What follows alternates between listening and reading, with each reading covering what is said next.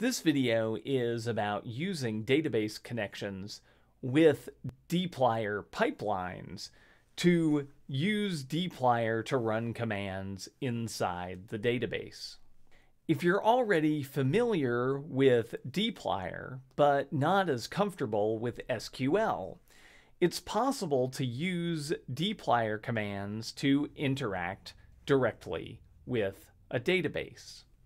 So let's look at this using the same query that we performed last time using SQL, where we want to count the number of individuals associated with each species ID.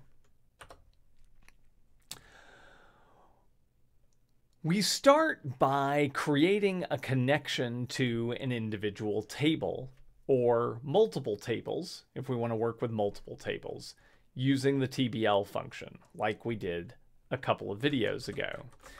So remember, we can create a linked version of the table in R by coming up with the name that we want to apply to that table, surveys in this case, and then running the TBL function with the connection that we've made to the database, portal DB, and then the name of the table that we want to connect to, in quotes. So for this query, that's the surveys table.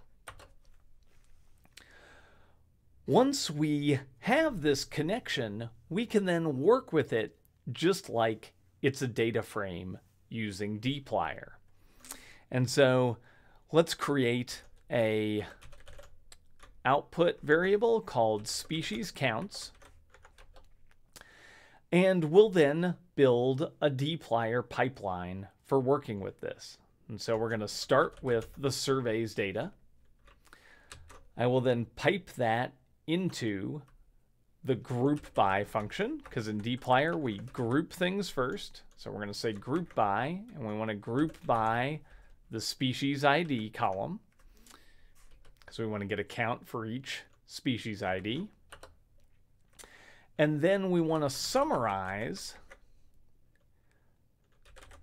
to create a count column that is a count of the number of rows with each species ID, which we do with this n function.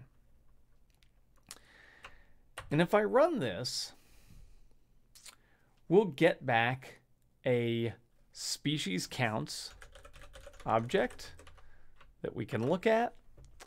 And we'll see that it has this same output that we're looking for with a count associated with each species ID. And even though we wrote this as a dplyr pipeline, all of this work was actually done in the database itself. And that happened because dbplyr helped translate our dplyr pipeline into SQL and then run everything in the database. And so that means that all of the benefits of working faster and working with out-of-memory scale data are available to us without needing to know how to write the SQL. We can just use our dplyr pipeline like we have before, but with a table that's a database connection instead of a data frame in R. Now, as with other cases, we can see that when we do this, the resulting data is still in the database. And so if we want to bring it back so that we can do additional work with it in R, we can add one final step in our pipeline, which is to add the collect function at the end.